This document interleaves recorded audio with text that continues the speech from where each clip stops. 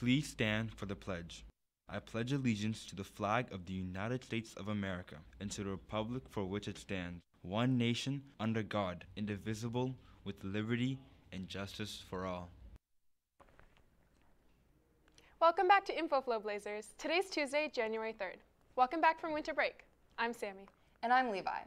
Earlier in December, MCPS Superintendent Dr. Monifa McKnight discussed proposed budget plans for the next school year. The proposed budget of $3.15 billion is an 8% increase over MCPS's current budget. Money is planned to be invested in increasing dual language programs, creating school bus tracking software, removing costs for AP and IB exams, and more.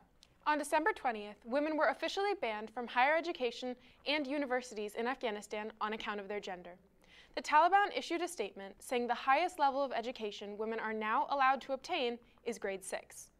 While the decision was expected due to the conservative beliefs of the Taliban party, it still left many in Afghanistan distraught. Do you like writing poems or short stories? Do you draw, sculpt, take photos, or do anything else creative? Then submit your original work to Blair's literary magazine, Silver Quill. You can send your submissions to the email below, and it's a great opportunity to see your work get published. Levi and I are the co-executive producers of BNC staff, and we're so excited that applications are open for next school year.